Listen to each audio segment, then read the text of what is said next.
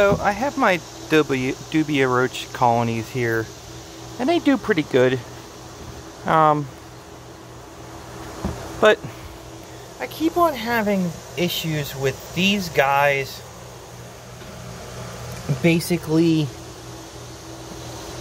becoming a huge nuisance within inside of my colony, and I can't get rid of them. They're flies. There, you can see, like that one's on that dead one down there. See the maggots? Then they'll turn into flies, and they'll turn into these, and then they'll basically turn this whole thing into goop. I'm having a horrible time trying to get rid of them.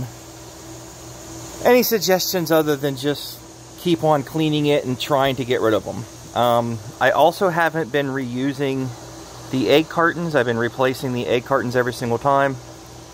And I try to filter out as much of, you know, the stuff as I can. Thoughts?